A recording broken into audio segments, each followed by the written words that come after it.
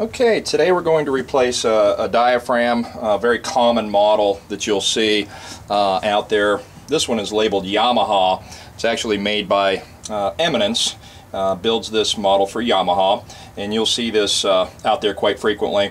If you notice on the side of the driver that we're going to replace the diaphragm on here, that we have some model number information and some manufacturing code information here, followed by the impedance of the required diaphragm replacement here, which in this case is 8 ohms. They are available in 16 ohms as well. Our diaphragm replacement D101 8 ohm or D101 16 ohm. And these are very straightforward to replace.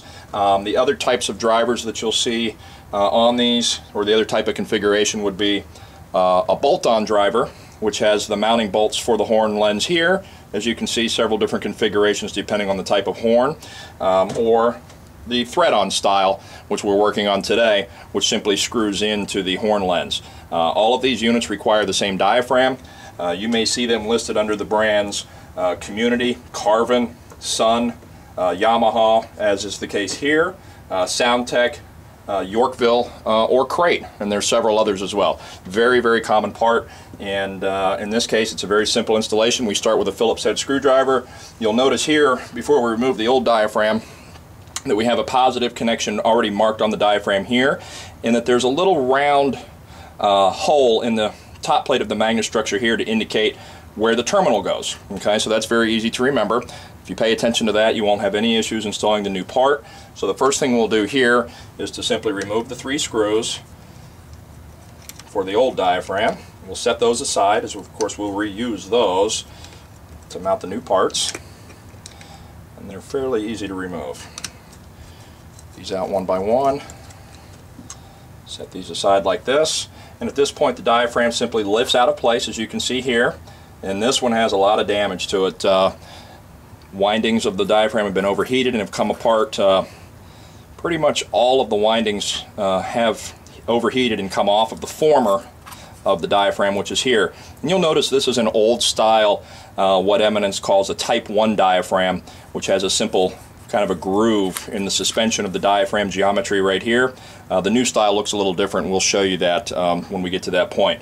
The diaphragm, of course, is not reusable in any way, so we'll set that aside. That'll be discarded. And you'll notice if you look inside the magnet gap here, what's left of the copper voice coil wires or windings are stuck down in the magnet gap here, and that's a common issue that we run into on these when they've been overpowered and separated on the voice coil like that. So what we'll want to do is see first if we can remove most of this by hand, and as you can see here, it was very easy. We were lucky in this case that all of that simply just came out in one piece from the magnet gap, and that of course is garbage as well. So we'll throw that out, and we want to take a look and see if there's any remnants in the magnet gap here, and it looks pretty clean, as you can see here with the close-up, that everything looks to be in good order. There's no other burnt wires or particles hanging down in the voice coil gap there, but for good measure, as usual, we'll go ahead and clean the magnet gap. Piece of sticky tape, sticky side out on a business card works great. Just run that around a couple of times here like this.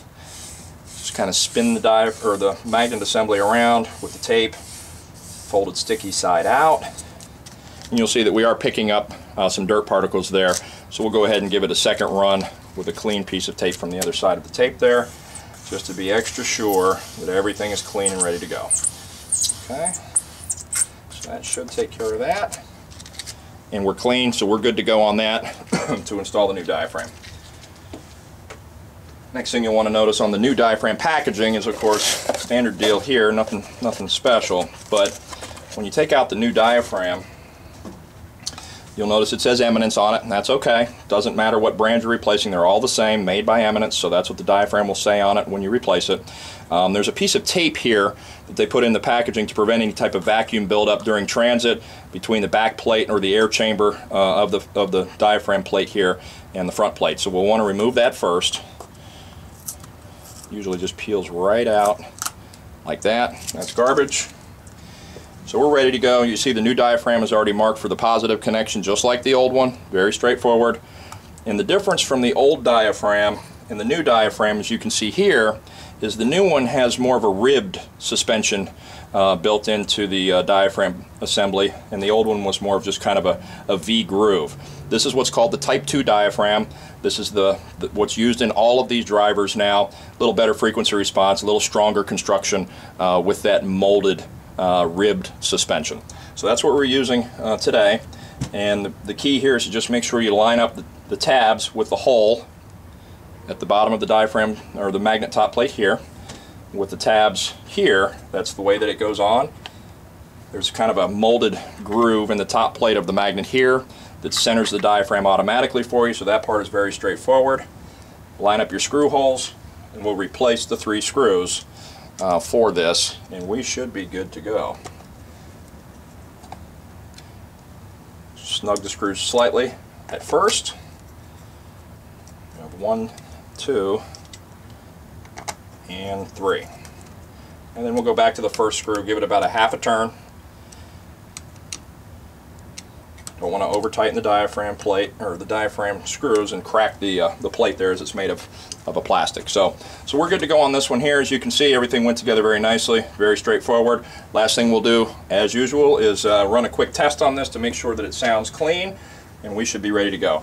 Signal generator on this one set at 1000 Hertz. Positive and negative connection done here and here. Turn the unit sideways so that we can hear, and then we'll sweep this with our signal generator to make sure that everything sounds good.